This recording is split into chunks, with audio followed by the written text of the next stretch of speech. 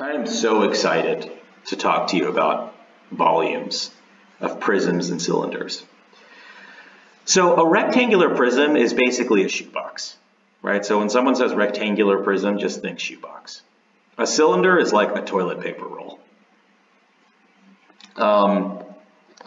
And so the way you find the volume of a rectangular prism is you basically take the area of this rectangle, which you know is, length times width, or 1 times 4, and then you multiply it by the height, which is 2, right? So the 1 times 4 is giving you this, and then the times 2 is basically layering that up several times to fill the whole shape, right? So it's area times height. Keep that in mind because that's going to be the same principle for cylinders, right? So 1 times 4 is 4, 4 times 2 is 8, and we have 8 cubic kilometers. That's a big amount of space. So the premise is the same, right? We can take this area, which is 2 times 3, or 6, and we can take this height, which is 1, and say 6 times 1 is 6. And when you deal with volumes, you'll have this 3 on the top because it's cubic, 6 cubic inches. Okay, now you're going to start taking shortcuts and just be like, okay, Neil, stop drawing all these pictures. I'm just multiplying 3, 4, and 5. Okay, that's fine. I accept that. So I'm going to do 5 times 4 first because that's easier, right? Order of multiplication doesn't matter, it's commutative. 20 times 3 gives me 60. So 60 cubic inches. Okay, now let's explain why this is what it is. Why this formula is. So when you take the volume here, you want to take the area of this circle, right, which is pi r squared. That's a formula we know, right? So what is that, right? That's pi times 4. So this is 4, right? So the radius is 2. So pi times 2 times 2. So that's 4 pi. And then you have to multiply it by the height. Right, so you have to multiply that by 6. Same thing, area of the base times height. Right, so it's 4 pi times 6, or 24 pi.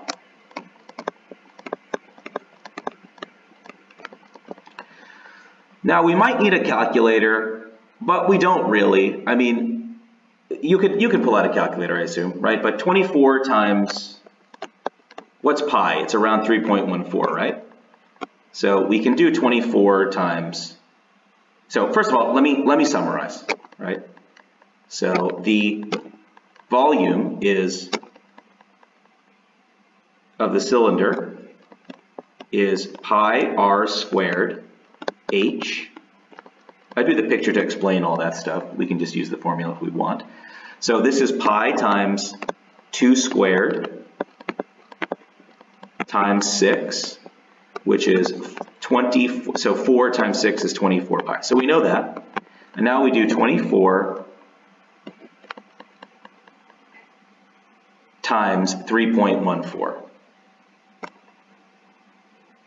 So we do 314 times 24. I'm going to start taking shortcuts here because otherwise getting to the end of all the problems will take too much time. So 4 times 4 is 16.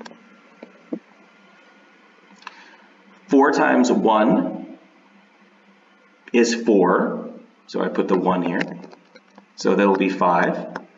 And then 4 times 3 is 12.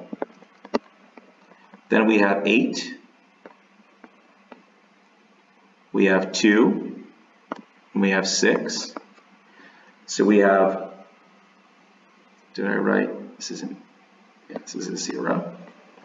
So we end up with 6, 3. When I add these together, that's 13. There'll be a little 1 here, so that'll be 5, 7. And then I moved, there are 2 decimal points here that I ignored, so I have to put the 2 decimal points there. So it's going to be 75.36. I wanted to do that one exactly, but we won't always do it exactly. We'll just estimate it in our head so we can save some time. Okay. So maybe the numbers are so close that we can't estimate it. Okay. So what is it? It's pi r squared h for the volume of the cylinder. So the r here is 2, so it's pi times 2 squared times 6. So this is pi times 4 times 6, or 24 pi. And we just did this one, right? 24 pi. What was the answer? Was it 75.36? I just don't want to do it again. I think it was.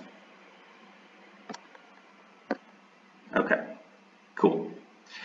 How about this? So we've got pi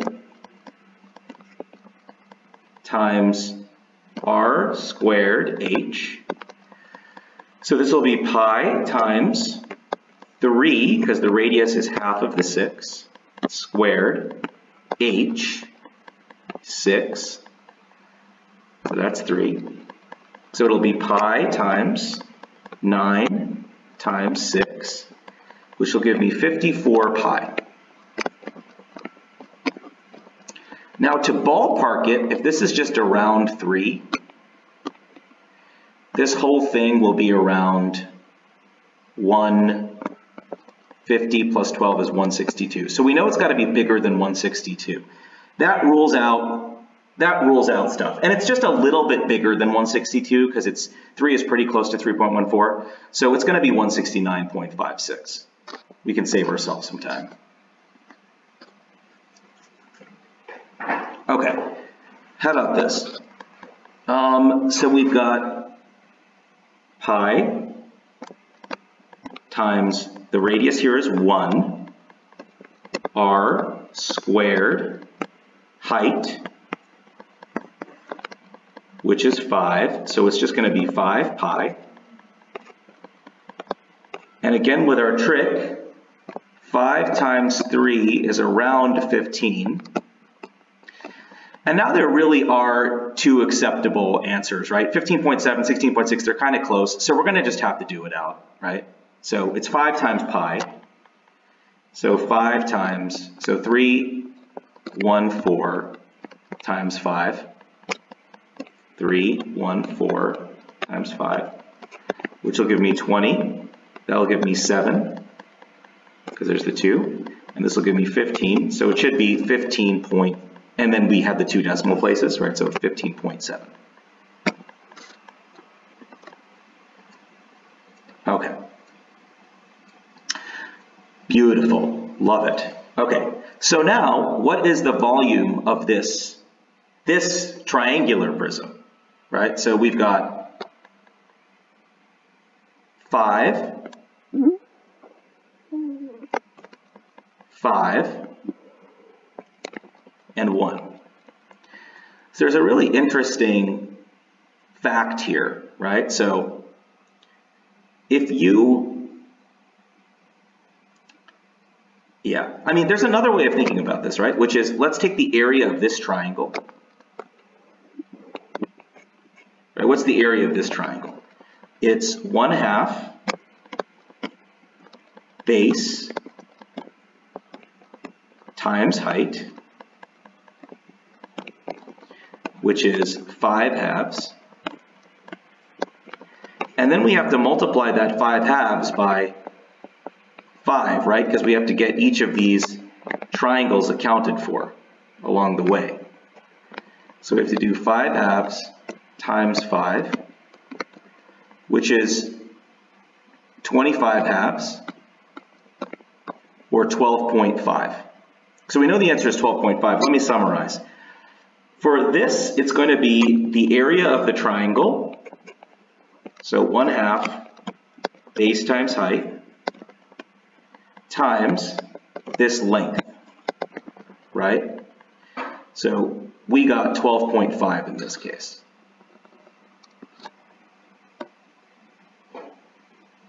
Okay, so what was our formula, right? It was 1/2 base times height, where we're talking about this triangle, times the length. So the base here is 2, so 1/2 times 2 times 5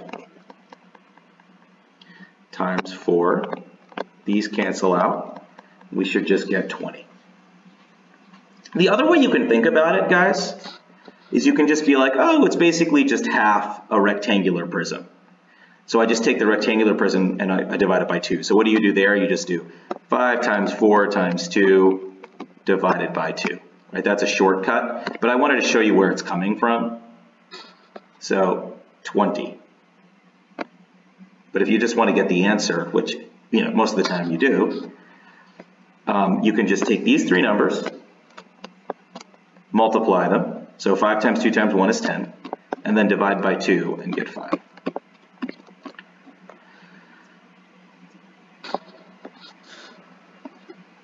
All right. I love dealing with the shapes. I hope you had fun too. I will see you next time.